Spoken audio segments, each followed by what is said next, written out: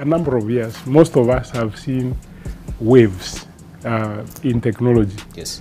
So let's say the first one was, I'm going to use somebody called Everett Rogers' theory of diffusion of technology.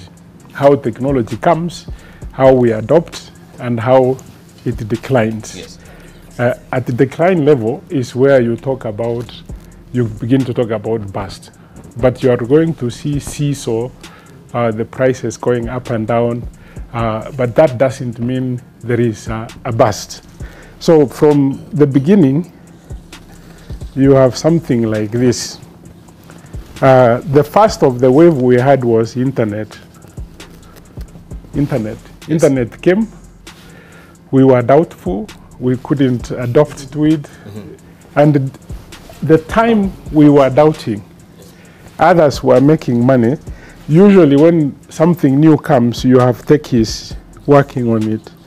And then you have what you call the early adopters. Huh? Yeah? And then in the end, you have majority, and then you have laggards here. Yeah? When you come in as a laggard, yes, is that you have no option, and there is no advantage you take on this side. So when this one was going up, we got the mobile. The mobile technology came, yes, you know, and the mobile actually relied mostly on the internet. It came, we have gone through early, we have gone through here, we are somewhere here on the mobile technology. Actually, it's almost beginning, to use your word, to burst. Because you see... Which Ali doesn't want to hear. You see technologies like WhatsApp, which may replace voice, the current way we understand it. So something new must come up. So now, the other technology that is just coming is blockchain. We have no choice but to use this technology. We've been talking about corruption, we've been talking about whatever.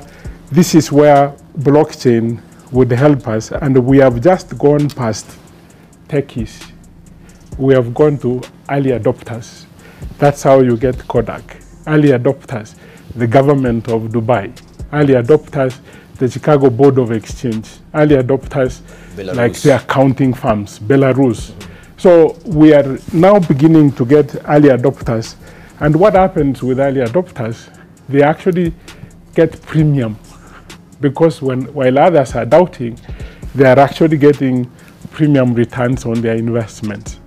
So for us to remain and wait to come in as laggards, we have destroyed the whole country.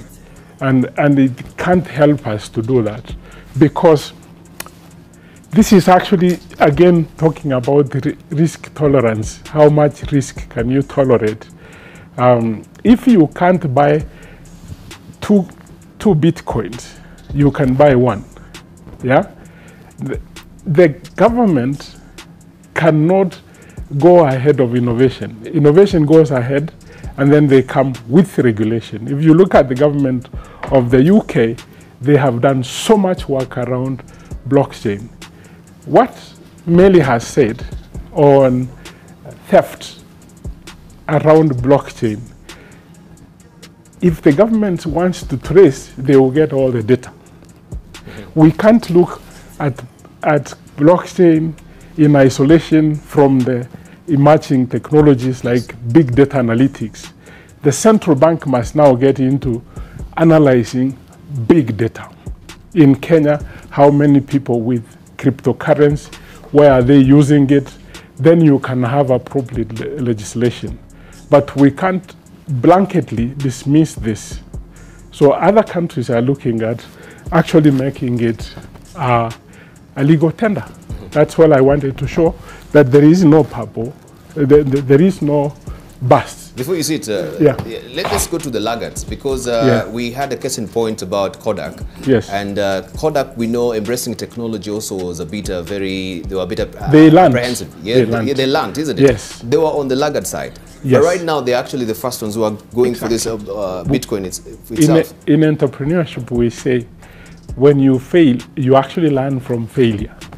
They don't want to ever be laggards, like they were with their camera when the engineer came and said there is a digital camera just after they had invested heavy around the film, and they lost very heavy. Yeah. Thank you. Thank you, Professor. Yeah.